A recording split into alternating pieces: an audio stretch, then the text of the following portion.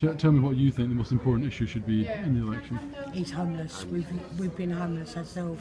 We was homeless last year, and they say like when they say anything about the politics, they don't mention about the homeless people. We run a shop in Barking, and we've had a girl in there, and she was homeless. She had a baby. She was only 2 days old, and she had her baby in the park. The police had to bring her in. She couldn't talk no English. We tried to help her, but the police had to come. Social services didn't want to know. Social services didn't want to know. Because she was East European.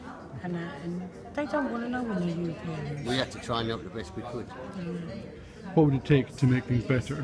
What's needed? Give them homes. Give them homes.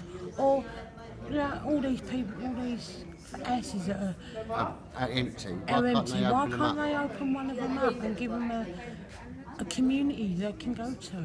Somewhere instead of them being on the street. Those old factories, they could open them up and use it like an hostel, so they get on their feet to look after, to make a bit of respect back.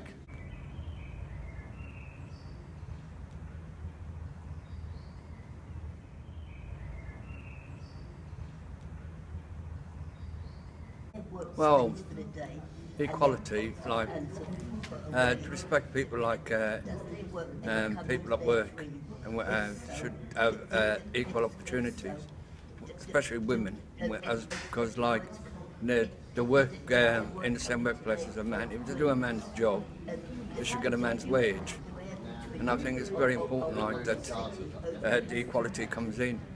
Whereas a lot of women like to work in the same place as a man, but they don't get the same pay packet at the end of the week as a man. Investing in our young people and families. Positive input to families that are younger, with younger people, and you have good youth clubs, and you have youth workers, and social services should be retrained into working with people in poverty so that they will have a better outcome, because you've had a positive input in them.